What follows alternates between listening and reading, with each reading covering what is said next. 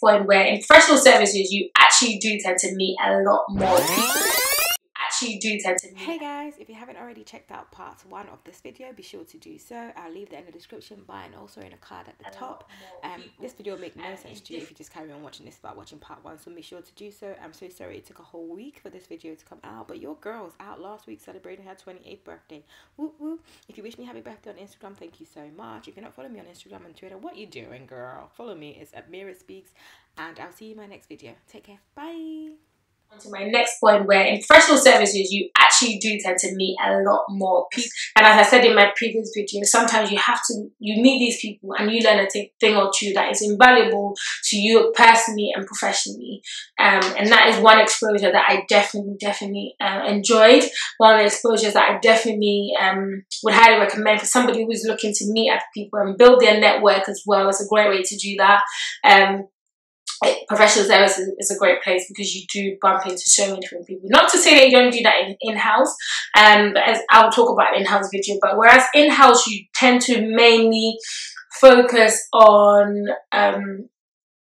that company and its subsidiaries, although some of them may be outsourced to other professional services firms, funny enough. Usually you deal with the people within those organizations and that's it. But in professional service, you do get the exposure of dealing with somebody outside of that company. And that's where, again, I would say one negative side of that is actually time zone difference. So I'm dealing with somebody in the US, Delaware, let's say, and I need confirmation from them before I hit my deadline. I send them an email at, say, 4 p.m. No. I send them an email at 8 a.m. It's 8 p.m. where they are. By the time I finish work, that's when they are getting to work. So that's where sometimes the issue also comes by. Being in as a company secretary, you tend to have to manage all these things and organize and multitask and make sure that the right things are done at the right time as well. Another thing about being in professional services is also the level of experience and knowledge that you can build up from other people within that company. Usually in professional services, it's the same as in-house in a way, but you do tend to have people who are a lot more, so it's more hierarchical in a way. That is how I experienced it. Whereas when I started as a trainee, you have a trainee, you have a Cosec, you have an assistant, you have a senior, you have all these things. So there's a lot of wealth of knowledge that you can learn from. And you also do get a lot more exposure to other Cosecs within other professional services firms.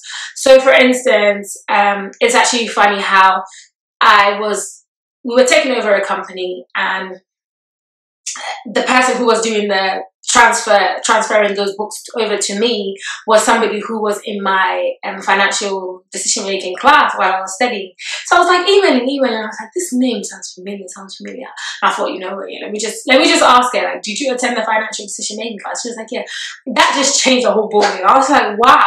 Picked up the phone, called her, and the dynamic just changed from there. And in as much as perhaps she would have treated anybody else the same when transferring over the document, to me, she made sure everything was in tip-top condition, made sure that I was having the right books, have taken over, probably pointed me in a direct, also made me aware of how this client is, and just helped me a little bit. That was really helpful. I don't think in-house, I'm not sure how corporate health checks work because I haven't experienced one, but if you have, please comment below.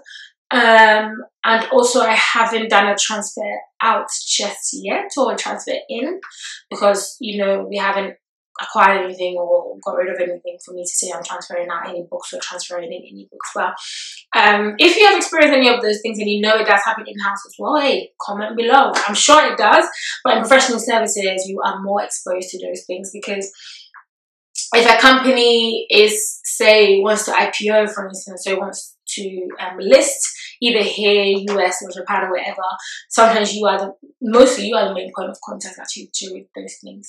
One thing that I would say I didn't get a lot of in professional services, which somebody who is in another professional services firms may get, but from my experience I didn't get it, was governance. I feel like I did not get exposure to a lot of governance in terms of listing rules, takeover codes. So as I was saying before my battery died, for me personally, I didn't get as much experience into governance as I would have loved. That is my personal experience. And maybe somebody else who works in a different professional services firm might also have a completely different experience. But for me, I would have loved a lot more exposure into UK corporate governance code, takeover code, listing rules, a little bit more understanding. I had a little bit of exposure to RNS announcement and dealing with the PR, no, not the PR, the listing rules, the FCA, but not as much as I would have loved to. And that is where I'm using being in-house to actually top up that knowledge.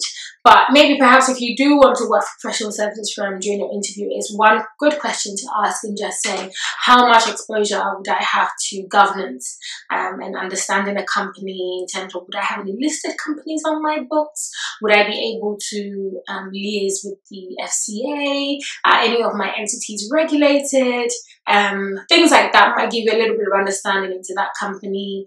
And if you are battling against two professional services firms to go for and one of them offers you that, then you can always look at that. But for me personally, I didn't have that much exposure, and I'm now using the time to understand those things. I now work for a listed company, so I have no choice but to always make sure that I'm looking at all these principles and codes and things like that.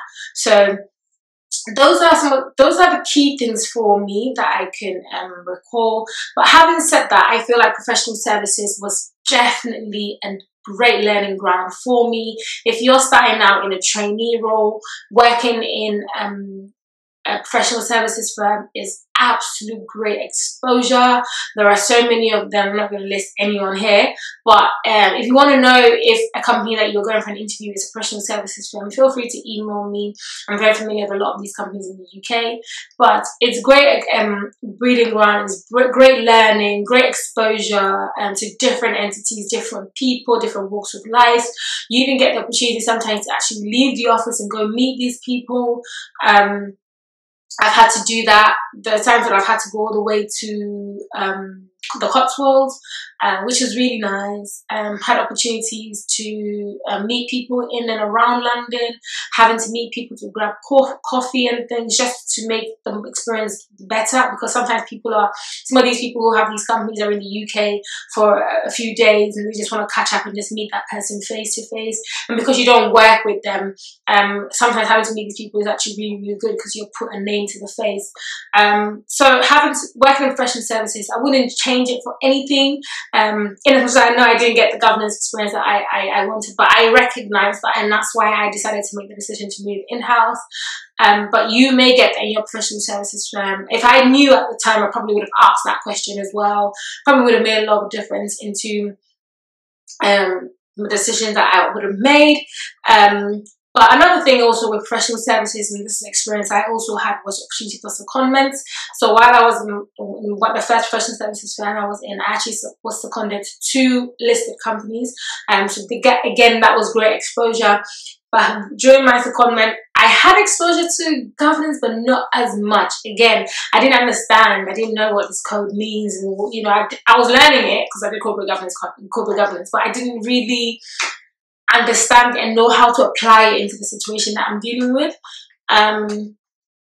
So that was where I would say I was just lacking. I was just going about it really. But professional services, if you give me, send me an email to say, hey, this is company A, they want to transfer this, I know what to do. I'm like, okay, cool, we gotta get the minutes, get a stock transfer, come get the show, let's do this.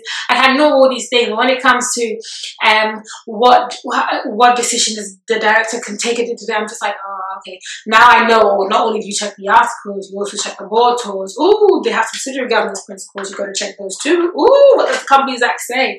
And how can you link on who has, all these things. I'm just like, man, I'm now learning all of it. I'm still a baby in the game. I always like to say, just nearly 5 years in the industry. Not long, but I've had the little exposure that I have, and hopefully I can help somebody who is coming up. And for you guys who are looking for trainee roles and who are in trainee roles and looking on building your exposure within that company, I would always advise that you tap into each sector if you can. So do a bit of professional services, do a bit of in-house. I would love to work in the charity sector as well. I'd like to work for a non-profit public sector as well. Just to have a little bit more broader knowledge of a little bit of everything. to do with Cosec, because it's growing. It's still niche, but it's growing. And as I always say, we are the future of Cosec, and we can make it what it is. But I just thought I'd just come on here and let you guys know about my experience about working in professional services and what I gained from it. I hope I've helped anybody out there. Please comment below, engage with me. Let me know that you guys like videos like this, like my experiences, and if I can share my experience for anybody who's coming up as well. I really appreciate it. Thank you all so much for the love, and I appreciate every single one of you who's reached out to me directly or comment on my videos, and just make sure to know that I'm doing the right thing and I'm helping you guys in making decisions, or perhaps paving the way for you guys to make great decisions in your careers as company secretaries. Thank you so much, and I'll see you in my next video. Take care.